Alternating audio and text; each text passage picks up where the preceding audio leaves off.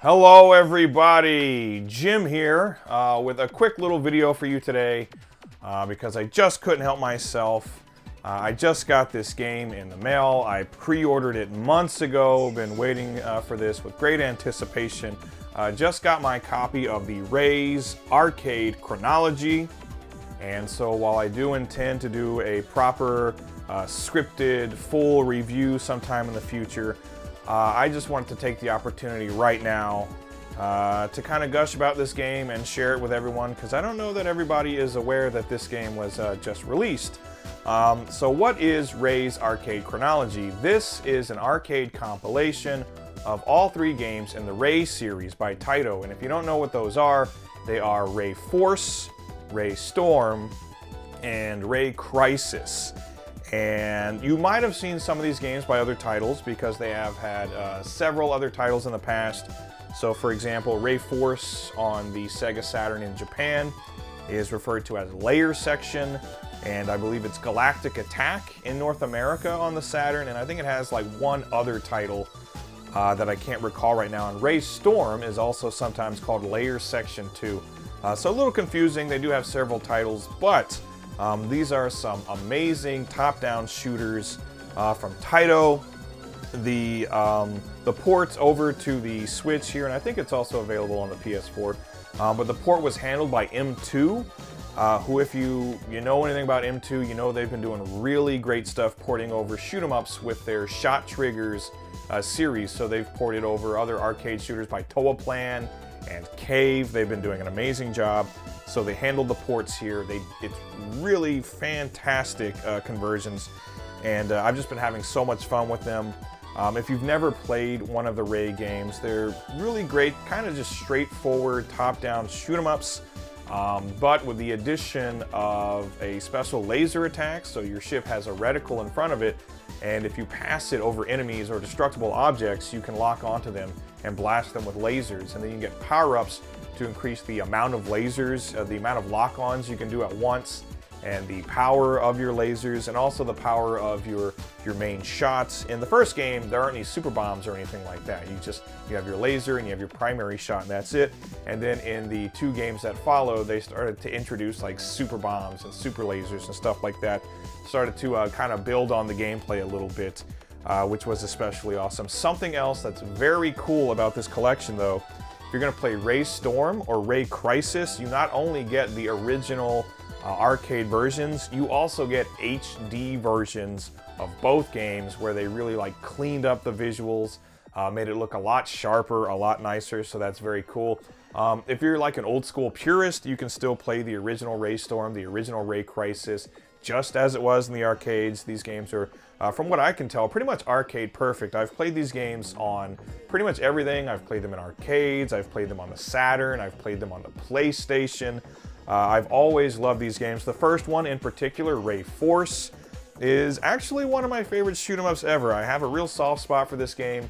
It's a lot of fun, and the visuals are just amazing. Ray Storm and Ray Crisis went full 3D, and they do still look really good.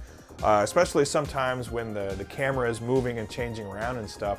It almost gives me very slight Panzer Dragoon vibes, which I like a lot. But still, the first game remains my favorite because I do like just that outstanding, very detailed pixel art look to it.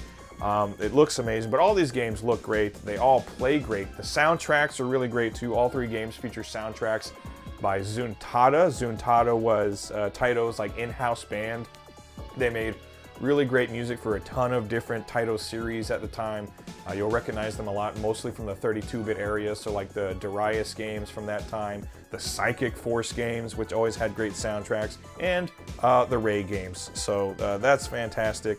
The one thing where this collection falls a little bit short, though, there aren't really much in the way of bonuses. Like, there are little achievements that you have in-game that you get for like destroying bosses or getting certain, like, high scores or completing the games or something like that.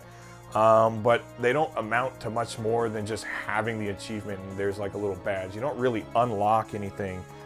So that's, if you're the type of person you pick up these collections and you like the bonus materials, like recently I really enjoyed the Capcom Fighting Collection and the Belt Action Collection, and I liked the additional stuff they had in there, like artwork and things from like arcade flyers and posters, just things to look at, and that's really cool. I like stuff like that. I like if it, you know, it's available right off the bat, or if you unlock it, whatever the case may be. I like little bonuses like that included in collections. So there's not really anything like that included here. So if you're a stickler for that kind of thing, that, you know, might irritate you a little bit, but the games themselves are amazing. The ports were handled beautifully, and again, you get those HD versions of Ray Storm and Ray Crisis, which is what I've been playing because I want to just see what they look like. What can you do when you clean up this, you know, mid-90s 3D, give it a nice sharper look, because they already were kind of ambitious with their 3D at the time, because again, like I said, there was like a lot of camera movement and really big boss battles with huge like mechs and battleships and all kinds of cool stuff like that. So it was already kind of ambitious for the time it was made, and just cleaning it up for the HD versions, they look just amazing, fantastic. So that's really it. That's what I wanted to say. Like I said, I do intend to eventually write a full review of this collection. Like in-depth, blah, blah, blah, whatever. Actually, I think individually on my channel, I've already reviewed Layers Section and Ray Crisis like a long time ago. These are some of my favorite shoot-'em-ups ever, but I just wanted to turn the camera on and say that, that the Ray'z Arcade Chronology is out now. I pre-ordered my copy from Amazon Japan. So if you have a Japanese Amazon account, I think they do international orders and stuff. I'm not 100% sure. You might want to look into that, but I'm pretty sure you can also get this through like Play Asia, and I think there's another, maybe someone like Strictly Limited or someone like that is also going to be handling a release of this. But it's fantastic. If you like these games at all, you're going to want this collection. If you like shoot-'em-ups at all, I would say you're going to want this collection because it's amazing. 3 great games, and one in particular, Ray Force, being like one of my favorite shoot-'em-ups of all time. So, like I said, I pre-ordered this months and months ago. Like as soon as I heard that this was being made, I pre-ordered it, and M2 crushed it once again. Basically, M2 can do no wrong at this point when they're porting shoot-'em-ups. So, the Ray'z Arcade Chronology, pick it up, gets my highest recommendation.